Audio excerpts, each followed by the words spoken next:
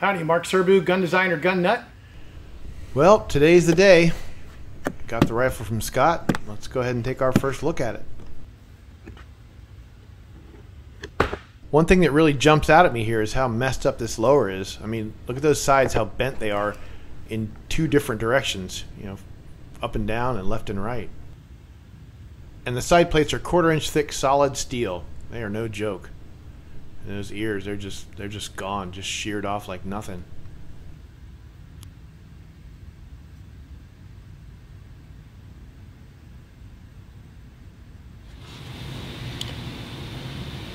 Never noticed these before. Well, hard to tell in Scott's pictures.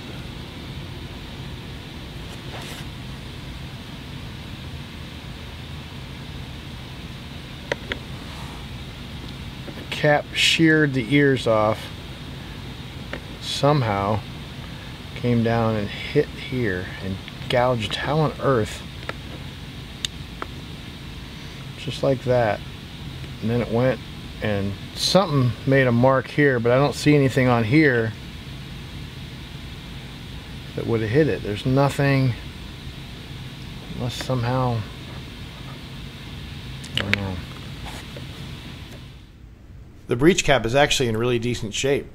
Amazing that something that was subjected to the forces this thing was, and the damage it did, and just coming out with hardly any damage at all. But it's really tough alloy steel, and it was heat treated to a pretty high level. There is a little damage on the inner edge there, which is kind of curious, because this is definitely the hardest, strongest part of the whole gun. So what the heck hit it that's harder and stronger? I guess just Scott, right?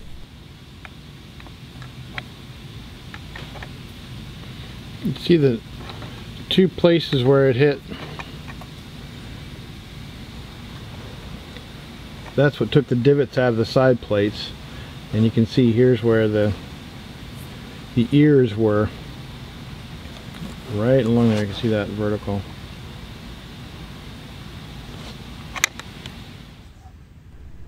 That forward pivot pin is really strong, sheared like nothing. And we'll take a good look at the barrel threads.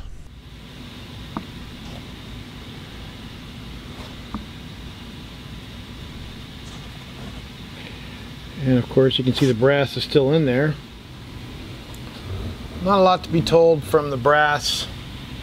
Obviously we had a case head separation, and it separated where they normally do, a little over 1/2 inch from the end.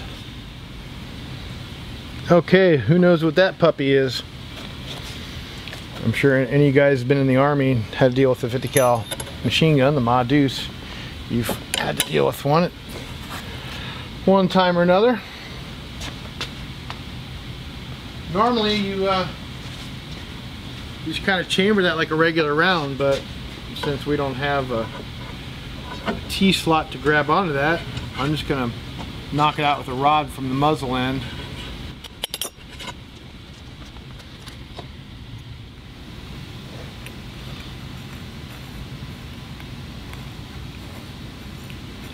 Yeah, it's hard to tell if that's, it almost looks like that was a normal crimp, but it's really hard to tell if that's just something that the chamber put on it, or if that's what happens when the crimp gets flattened out.